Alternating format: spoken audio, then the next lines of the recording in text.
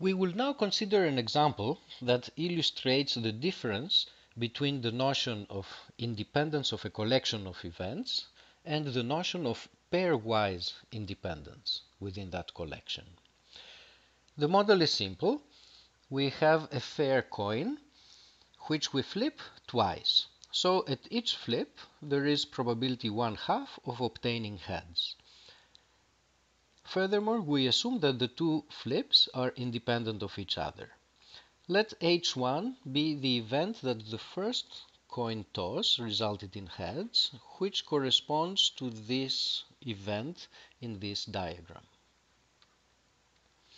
Let H2 be the event that the second toss resulted in heads, which is this event in the diagram. The two ways that we can have the second toss being heads. Now, we're assuming that the tosses are independent. So the event heads-heads has a probability which is equal to the probability that the first toss resulted in heads, that's 1/2, times the probability that the second toss resulted in heads, which is 1/2, so the product is 1/4. We have probability 1/4 for this outcome. Now the total probability of event H1 is 1/2, which means that the probability of what remains should be 1/4, so that the sum of these two numbers is 1/2. By the same argument, the probability of this outcome, tails heads, should be 1/4. We have a total of 3/4, so what's left is 1/4, and that's going to be the probability of the outcome tails tails.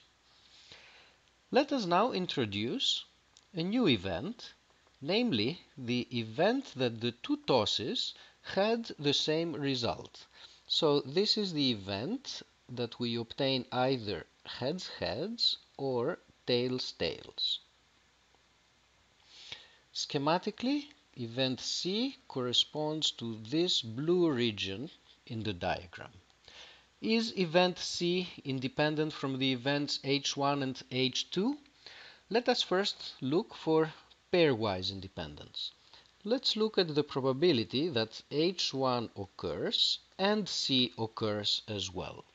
So the first toss resulted in heads and the two tosses had the same result. So this is the same as the probability of obtaining heads followed by heads.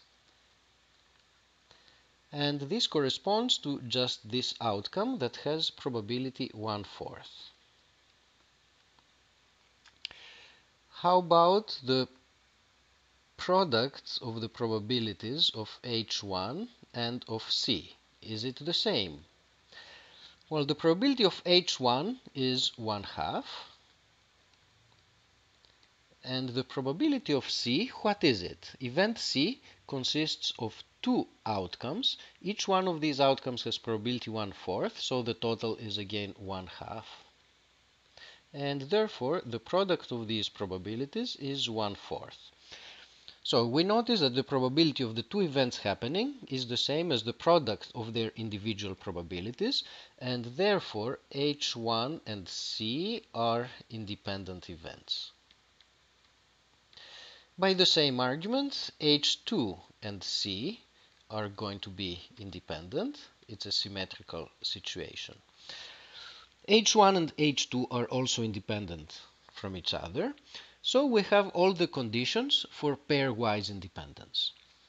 Let us now check whether we have independence.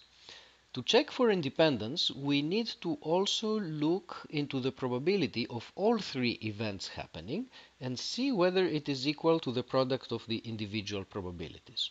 So the probability of all three events happening, this is the probability that H1 occurs and H2 occurs and C occurs.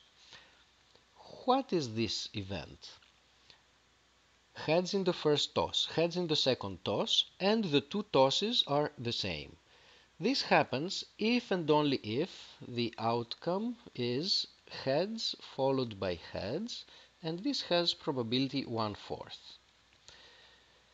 On the other hand, if we calculate the probability of H1 times the probability of H2 times the probability of C, we get 1/2 times 1/2 times 1/2, which is 1/8.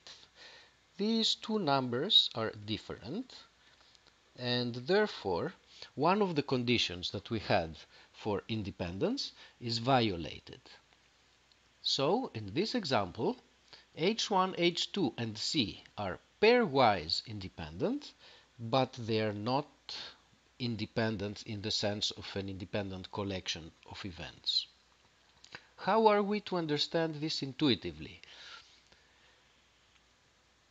If I tell you that event H1 occurred, and I ask you for the conditional probability of C given that H1, what is this?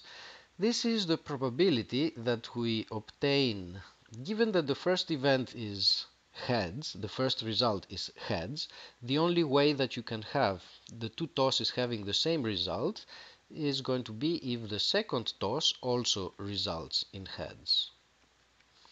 And since H2 and H1 are independent, this is just the probability that we have heads in the second toss, and this number is 1/2. And 1/2 is also the same as the probability of C. That's another way of understanding the independence of H1 and C. Given that the first toss resulted in heads, this does not help you in any way in guessing whether the two tosses will have the same result or not. The first one was heads, but the second one could be either heads or tails with equal probability. So, event H1 does not carry any useful information about the occurrence or non-occurrence of event C. On the other hand, if I were to tell you that both events H1 and H2 happened, what would the conditional probability of C be?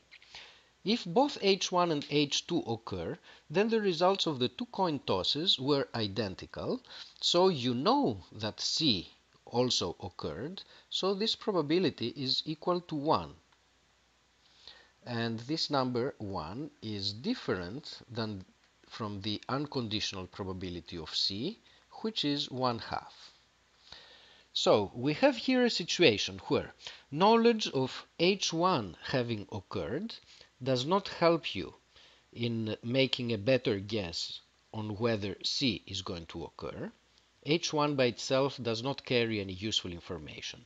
But the two events together, H1 and H2, do carry useful information about C. Once you know that H1 and H2 occurred, then C is certain to occur. So your original probability for C, which was 1/2, now gets revised to a value of 1. So H1 and H2 carry information relevant to C, and therefore C is not independent from these two events collectively, and we say that events H1, H2 and C are not independent.